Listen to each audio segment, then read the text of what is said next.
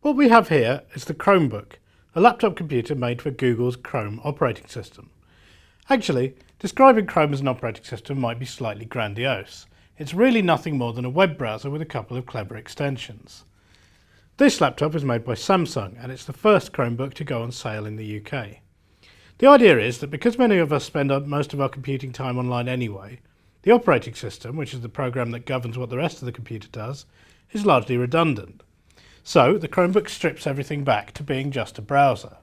Whatever you want to do, edit a document, watch a film or play Angry Birds, is done inside the browser. Files are stored online and it all links to your Google account for email, contacts and so on. It's not just the software that's stripped back. The computer itself is admirably slim and light.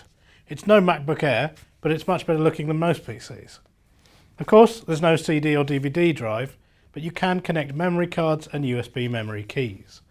The refined operating system has also allowed the manufacturer to redesign the keyboard.